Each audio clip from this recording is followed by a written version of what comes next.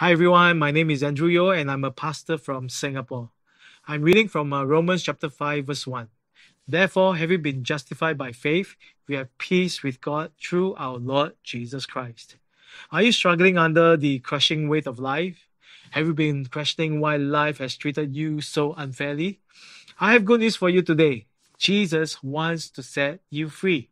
In the first 4 chapters of Romans, Paul says that the gospel is the gift of righteousness through Jesus.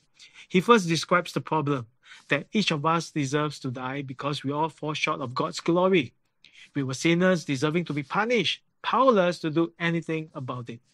Then Paul gives us the solution that God sent his Son to bring us peace. So the gift of God is eternal life in Christ. It's a gift, not a result of us keeping laws. You see, I believe everyone desires God's peace. It's best understood this way. If we want the peace of God, we must first have peace with God.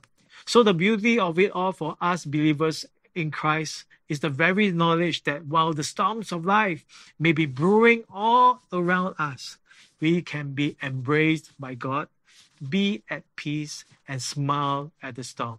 So why not make peace with God today and allow Him to calm the storms in your life?